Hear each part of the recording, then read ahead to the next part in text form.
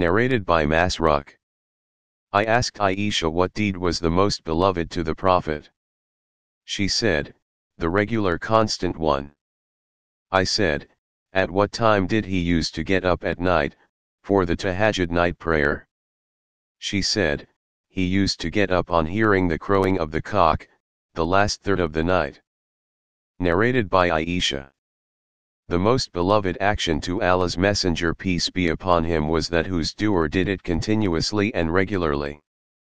Narrated by Abu Huraira. Allah's Messenger peace be upon him said, the deeds of any one of you will not save you from the hell fire. They said, even you, will not be saved by your deeds, O Allah's Messenger peace be upon him. He said, no, even I will not be saved unless and until Allah bestows His mercy on me. Therefore, do good deeds properly, sincerely, and moderately, and worship Allah in the forenoon and in the afternoon and during a part of the night, and always adopt a middle, moderate, regular course whereby you will reach your target paradise. Narrated by Aisha.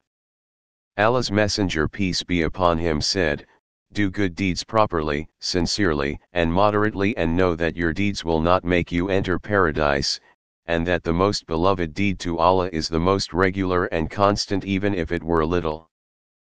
Narrated by Aisha. The Prophet peace be upon him was asked, what deeds are loved most by Allah? He said, the most regular constant deeds even though they may be few.